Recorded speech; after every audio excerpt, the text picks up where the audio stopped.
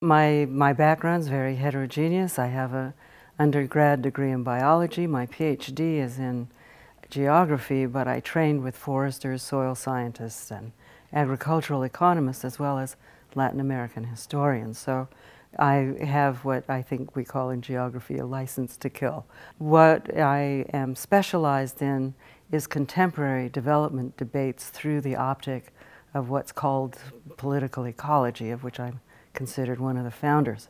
And essentially, you get to political ecology through history. The way that conflicts over natural resources occur really is deeply historically embedded. So I'm an international historian, but where I work a lot are on contemporary debates. The other thing are the questions that anybody in development works on, which are the questions of how does globalization operate, what's the interaction of globalization and natural resource use, how do resources transfer into wealth or inequality, what would the long-term resilience of these things be, and also what are the dynamics in this with climate change. So this is sort of the palette that, that we're trying to expand here. So from environmental history to climate change is sort of the remit now.